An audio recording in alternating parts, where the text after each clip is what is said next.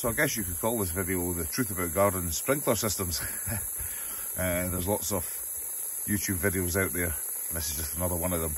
The truth about this or that. So without any sensationalist rubbish, let me turn this sprinkler off because my brakes are getting wet, and we'll talk a bit more about this because this will save you a lot of time, money and heartache if you're considering one of these. So the need is to water the garden while I'm away. Fairly simple. You think, okay, I'll chuck in some irrigation system. You can get a timer that will turn on your water through an app on the internet when you're remotely. Set schedules through an app, great. Nice and simple, not too difficult to install. Pop-up sprinklers, 75 quid and screw fister. And I think you get about 5 of them. These little things. You just run hose in between them. There's like T pieces, L pieces. And you get this 13mm kind of hose, which is better than a garden hose because it's got no flex in it. So the pressure and flow are retained. Yeah, fairly simple. You know, I cut this with secateurs and jam the bits in. So, water pressure. Big problem in the UK. These systems are, well, the Kleber systems are designed in Italy. And they're all the same. The Kleber stuff's really good, from what I can see. No complaints at all. But the problem is they say they need a water pressure between, well, on the box 1.5 and 4 bar. Now, 1.5 bar, how many sprinklers can you drive? Well, I reckon this is 1 bar, what I'm getting here, and the answer is 2. So I've got a 360 here, and a 360 over there. I've got a 180 there. I did have plans to spray the whole garden with the 5, maybe add another couple. No chance at all. Now, the problem is that, and why I'm making this video, is the UK water authorities only have to provide 1 bar nowadays. It makes sense for them because they get less leaks that way if they run their systems at lower pressure. And you save water. They save water, we save water. It's actually good for everyone, unless you're trying to water your garden or run a big pressure washer. But that's cool. There's other solutions for this, and it's, if you do have to put in irrigation, it's just micro irrigation. So you run a main pipe, this same tube here, the 13mm, and you tee off it with thinner tubes with internal diameter 4mm. So you're retaining pressure and flow, and you can do a lot more with that. So yeah, just think very carefully about these pop-up systems. They look great, but not that useful if you don't have the water pressure.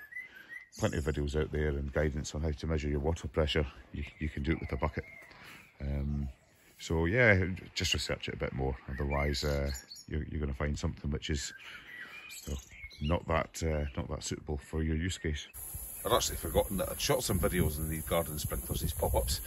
So I thought, this is a few weeks later, and I thought I'd do a little bit more which might be useful to people. So following on from before, 2 garden sprinklers. I think I've probably got just less than 1 bar by the time it comes through all the plumbing in the garden.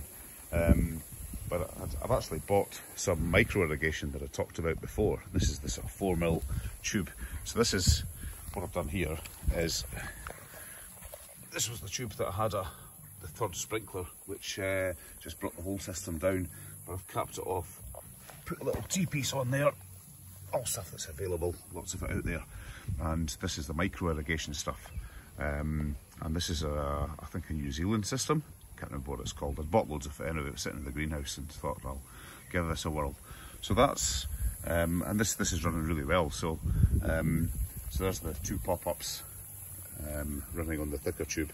Then I've teed off here, and I've got 3 of these little micro 360s. And again, like the Kleber stuff, the pop-ups, you can buy ones which have got different spray patterns and do this and that. So these have worked really well. So I've been away for had this running for about a week now. Been away for a week.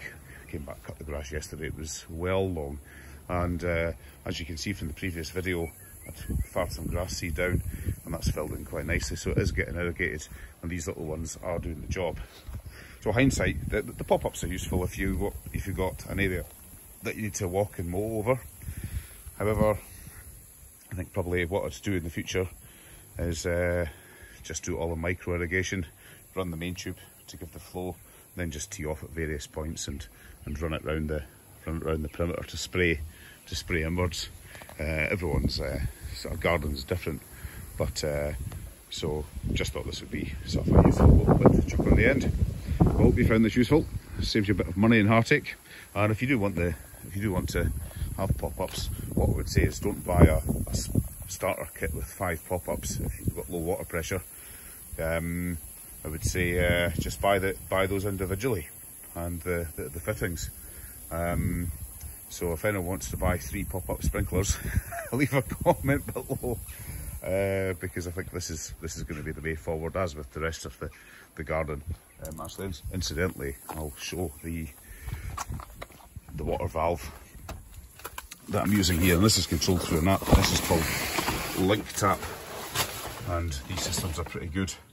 And that's controlled through an app, so when I'm away I can you can control these on schedules and all this sort of stuff. And you buy a gateway which plugs into your router, and the gateway communicates wirelessly with these. I've got one over in the greenhouse as well, and that does some sort of sprinklers. Yeah, that pretty good. I'll probably do another circuit here, push fit plumbing fittings, just take another tee off here, chuck another one in there, and this one I'll keep for what I've got there, and then I'll have another one purely for micro irrigation that will do the rest of the garden. So it's